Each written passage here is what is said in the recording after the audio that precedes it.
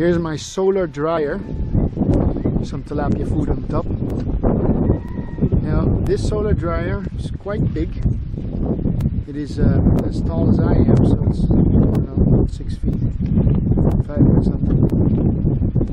And so not 6 feet, no, but 1.75 meters. So this is a very big solar dryer. It's got a piece of glass on the top. Basically the sun heats up inside. Here's a box. This box is black inside. The sun shines on it, and then it heats up the air, and the air drops through these holes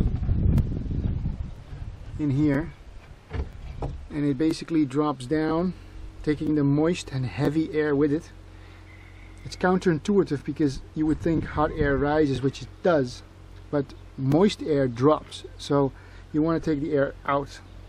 So this air goes down, and then it goes into the side over here, and both of these sides are hollow, and they have a snorkel on it, basically a chimney stack, and that takes the hot air out and the hot moist air out.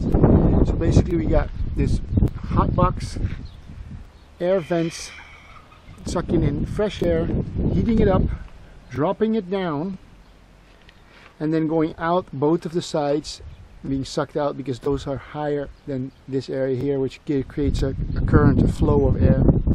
As you can see, this is the moringa, and you can just hear that. That is in there for 2 days, and that is crisp, dry. Now the temperature does not go above 55 degrees. It never really reaches above 55 degrees. Right now it dropped. This is Celsius. So now it's just under 30, but when I opened it up it was at 40 something.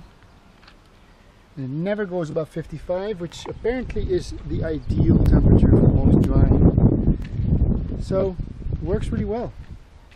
A solar dryer permanently stationed right here. You can dry just about anything you want and store your food later. Also make fruit leathers and all kinds of things. So solar dryer, just an old piece of glass and a few bits of wood. Over and out.